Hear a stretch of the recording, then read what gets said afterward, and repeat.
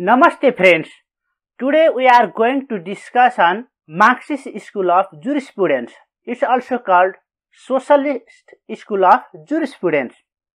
Before proceed to the topics, let's discuss on one multiple choice question. Here is the question: who killed King Virendra? Here are four options: Dipendra Shah, Paras Shah, Gyanendra Shah, and other. Which option will you choose?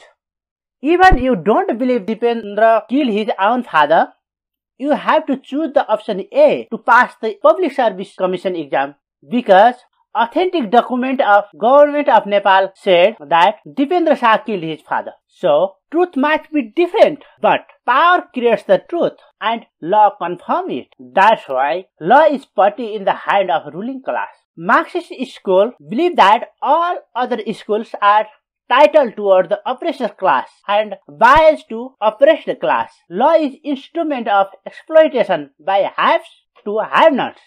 Rich people control the economy, law, media, and ideology. Truth is formed by controlling legal mechanism.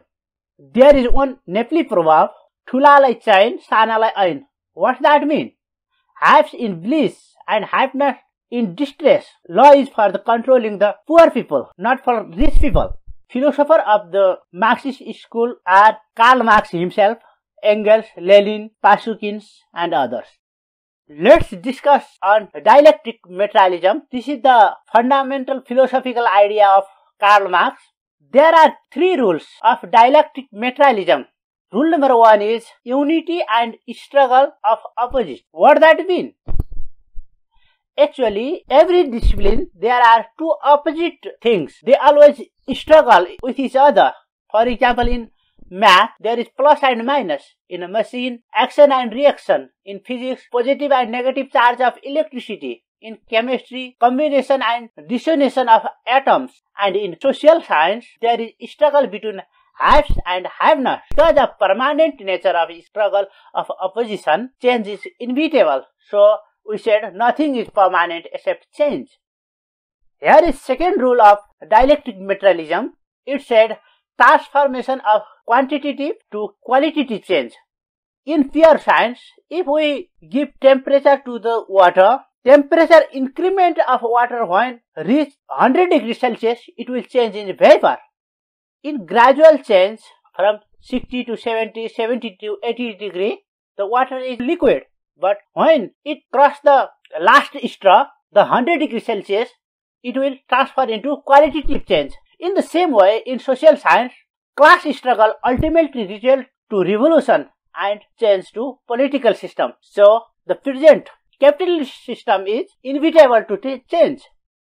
Third law of dialectic materialism is negation of negation. Here I put one picture. Here is seed of maize.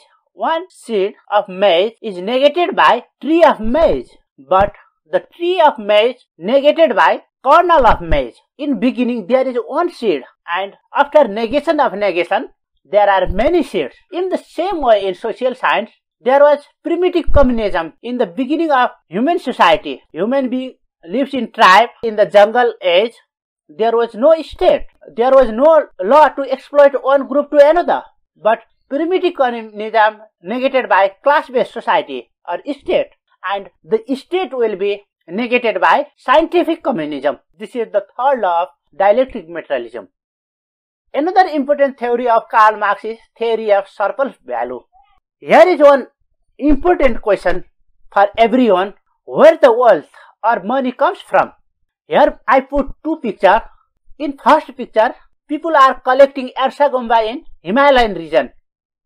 Ersagumba is one important herbal medicine, which also called caterpillar farm. In Himalayan region, we will get the Ersagumba free of cost in nature, but in market it costs 1 million per kg. But how? How there is in Himalayan region free of cost, and why it is 1 million per kg in market? The cost of the Ersagumba actually not its original cost. The value or price of the thing is the price of labor attached with it. In nature, there was no human labor attached with Ersagumba, so we get free of cost. but people go there, collect it, they suffer of cold, and they bring to the market. Because human labor attached with the ersagomba, we have to pay for it. With this example, there is one simple logic. Who labor hard, they should be rich, and who don't do anything, they should be poor, because labor creates the wealth. But actually in our society, there is right opposite. Why? Because laborers get only a small portion of wealth, what they created as wage, and remaining wealth, which Karl Marx termed surplus value, exploited by factory owner or land owner or business owner. Employees who work and generate wealth are poor, while employers are rich because of the exploitation of surplus value of employees. Karl Marx implemented his dialectic materialism in development of society, what he termed historical materialism. His fundamental assumption is political system is reflection of mode of production. In ancient time, while people live in cave or tribe, there was no class division.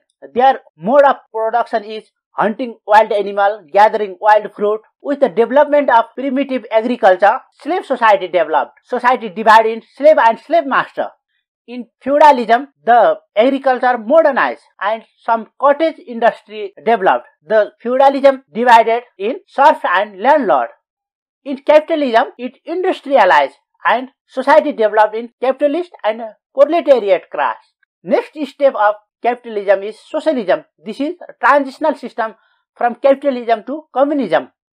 And in scientific communism again, there is no law, no state, no politics as tool of exploitation and oppression. And what is the function of law in this society?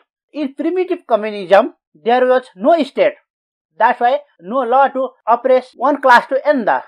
In slave society, slave master made law to legalize slave trade. In feudalism, land we get from nature, but they made law to protect the ownership of landlord upon land in the name of right of property. In capitalism, law used to ensure the profit of business owner. And socialism, there is proletariat dictatorship. Proletariat use law to suppress the anti-reactionary forces. And again in communism, there is no law, no state, what Marxists say, withering away the law. Marxists believe that basic tenet of modern law is legitimizing exploitation, which they called business facilitation, but that business is exploitative in nature. State and law are temporary phenomena. Law came with the formation of state. Law always served the interest of ruling class. Law systematize and strengthen the power of ruler. That's why law should be eliminated, not to develop. What Marxists say, withering away the law. Here comes our end of discussion. Thank you all of you for your kind attention. Feel free to subscribe my channel. Thank you very much.